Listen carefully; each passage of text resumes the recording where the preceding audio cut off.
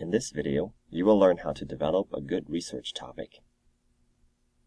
To start out, let's first answer the question why it's important to know how to develop a good research topic.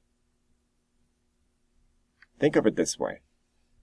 During your time as a student, and perhaps even later, you will probably write a good number of research papers.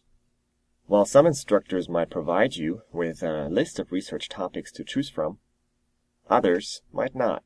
You will have to choose your own topic. So, what can you write about? Well, let's first answer the question, what makes a topic really good? 3 things worth to mention here. First, it's a topic that strongly interests you. This is very important. Make sure that the topic you pick, the topic you will write about, is a topic that interests you, fascinates you, that you want to talk about. Really, there's nothing worse than spending a lot of time writing about a topic that bores you. Second, make sure your topic is creative. What do we mean by that? Well, there are some topics that have just been written about over and over and over again. Can you come up with a topic that perhaps hasn't been covered that much?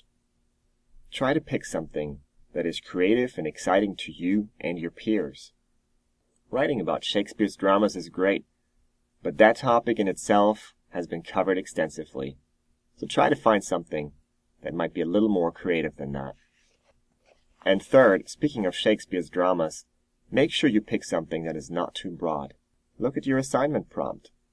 How many pages are you supposed to write? If you get a 5-page paper as an assignment, well, Shakespeare's dramas is just going to be a little bit too broad. So make sure that the topic you choose fits the scope of your paper. Sometimes it can be really difficult to find a topic that is not too broad. Here are a couple of words of advice on what to do when your topic seems too broad. Let's say you are in an environmental science class. Your teacher gives you this assignment prompt.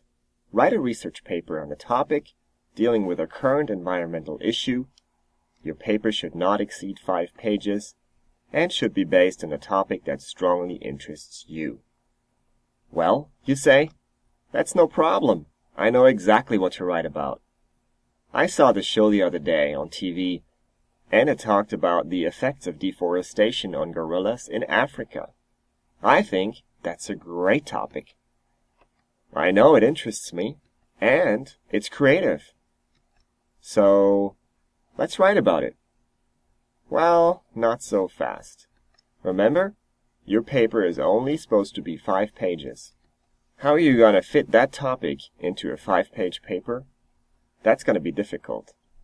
So what could you do instead? The key is to add more context. For example, you could add some geographical context to your paper. Is there a geographic region or country in which gorillas are specifically affected by deforestation? Perhaps you want to focus more on a historical context. Is there a certain time aspect you want to write about? Perhaps the time when deforestation really started to affect gorillas. And third, with this topic, you could also add biological context. Perhaps there's a specific subspecies of the gorilla that you're interested to write about. So when we combine all 3 contexts and incorporate them into the original topic, this is what we get. Something like current effects of deforestation on the mountain gorilla in southwest Uganda. We thereby incorporate the historical context, the biological context, and the geographical context.